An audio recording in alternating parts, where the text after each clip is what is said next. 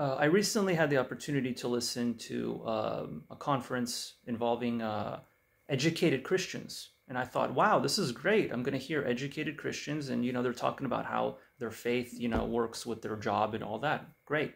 No, I was disappointed. It was pathetic. It was absolutely disgusting. I heard things like that a Christian can believe in evolution. And it was just ridiculous. I heard very ridiculous things. That should not be coming out of a Christian's mouth. So there's a big difference between being open-minded and listening to other people's ideas and then being a spiritual doormat. These people were spiritual doormats.